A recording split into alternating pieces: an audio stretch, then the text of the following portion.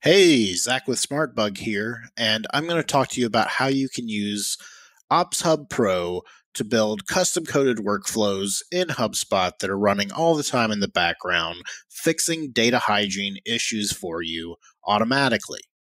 In this case, we're going to take a look at an issue where either via automation or just incorrect manual changes, there are companies that are getting the wrong lifecycle stage set, and we're going to use a custom coded workflow to fix that for us automatically in HubSpot.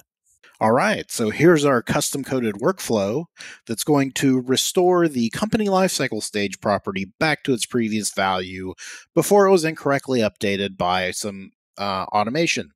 So our enrollment trigger here is list membership in a list called incorrect lifecycle stage. And in your HubSpot portal, that might look something like a list of companies who are customers, but they've never had a deal associated with them, or they've never had a deal associated with them that is also a closed won deal.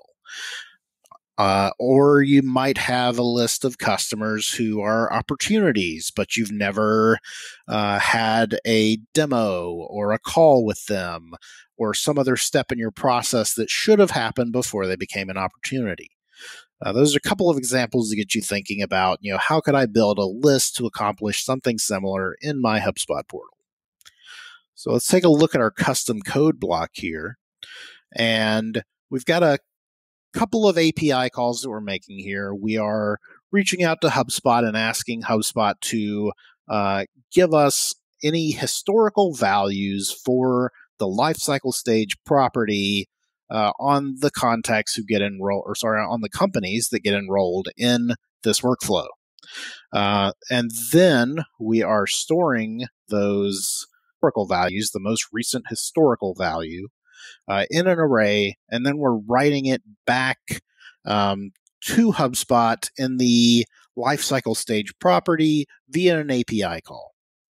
So let's take a look at some of these companies and see what the impact of our workflow was.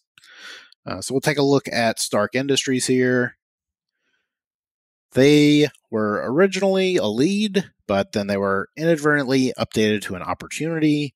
But now we can see here that our workflow updated them back to a lead.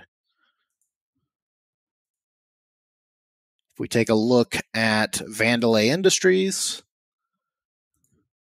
same story. They started out as a lead. They were incorrectly marked as a marketing qualified lead, but our workflow came in, saved the day, reverted them back to a lead automatically for us. So as you can see, the workflow did its job. It's reverting these records back to their prior lifecycle stages that they should have been at. And, the great thing about OpsHub is, this is not a one-time fix for this issue. This is something that's going to run in the background all the time for us.